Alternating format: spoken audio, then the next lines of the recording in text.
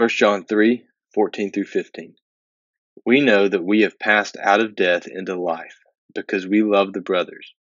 Whoever does not love abides in death. Everyone who hates his brother is a murderer, and you know that no murderer has eternal life abiding in him.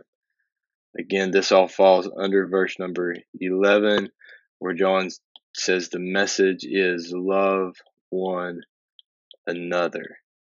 So this is our governing idea: love one another. And so we see love pop up here, and then we see the opposite of love as well. And so we know that we have passed out of death into life. And how do we know that? Well, because we love the brothers. So we understand that love is the proof of our relationship of our relationship of life with Christ. Love is the proof. We know, you understand this, we know.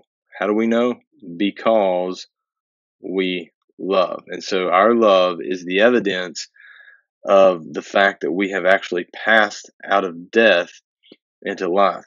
So notice this connection too. The word love connects to life, and then the word death is going to connect with hate. And so love is life, hate is death. Whoever does not love abides in death. There's that idea there. So to not love is to live in death, and to love is to live in life. Everyone who hates his brother is a murderer. Again, notice this connection between hate to murder to death. You see that? And so that's hatred equals death equals murder.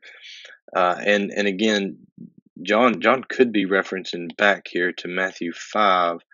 I think it's 21 and 22, which is the Sermon on the Mount, where Jesus says, "You have heard it said, you shall not murder, but I tell you that if you have hatred in your heart towards your brother, then you've already committed that murder."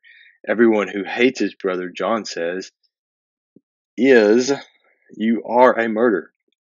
If you hate, you are a murderer. It's not the equality of the idea of hatred and murder is so clearly present here. And then John goes on to say that you know that no murderer has eternal life abiding in him. So this is an interesting idea of life, eternal, forever life, abiding in him, in a person. We typically think that we will abide in eternal life, but John is saying that eternal life actually abides in people, in us, and that if you have hate, then you're a murderer, and no murderer has eternal life abiding in him. Let's be clear, this does not mean that somebody who commits a physical act of murder cannot repent of that sin and be born again, be forgiven and be born again. Of course they can. Of course we see the idea that a murderer, any sinner can confess that sin, repent of that sin, turn towards Christ, trust in Jesus, and be forgiven of their sin, and live and have eternal life. But John's making a point that the character of a person, if you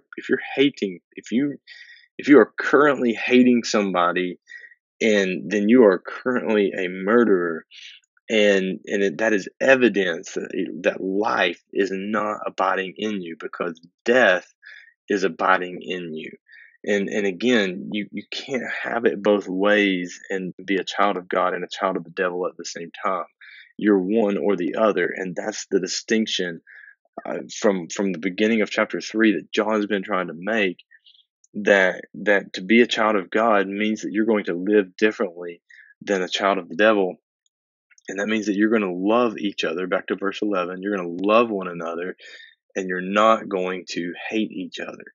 And so consider that. How do you love people? Do you hate people, etc.? Is there somebody that you have hatred in your heart against? You need to deal with that. You need to go to that person, confess that sin, ask forgiveness, etc., and repent of that, and trust in Christ with that particular sin.